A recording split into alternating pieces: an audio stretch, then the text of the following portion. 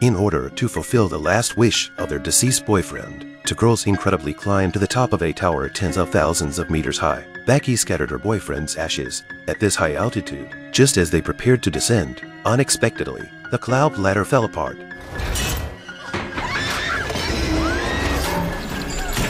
Luckily, Hunter managed to catch her in time, barely saving her life.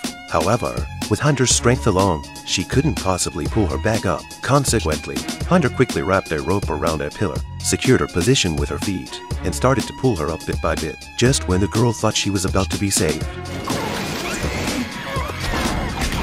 The cloud ladder fell apart again. Coming to her senses, Hunter put forth all her strength, desperately pulling her up. With Hunter's continuous effort, Becky finally managed to grab the upper part of the cloud ladder and slowly climbed back to the tower. This unexpected event scared both girls half to death, regrettably, except for a small segment at the top.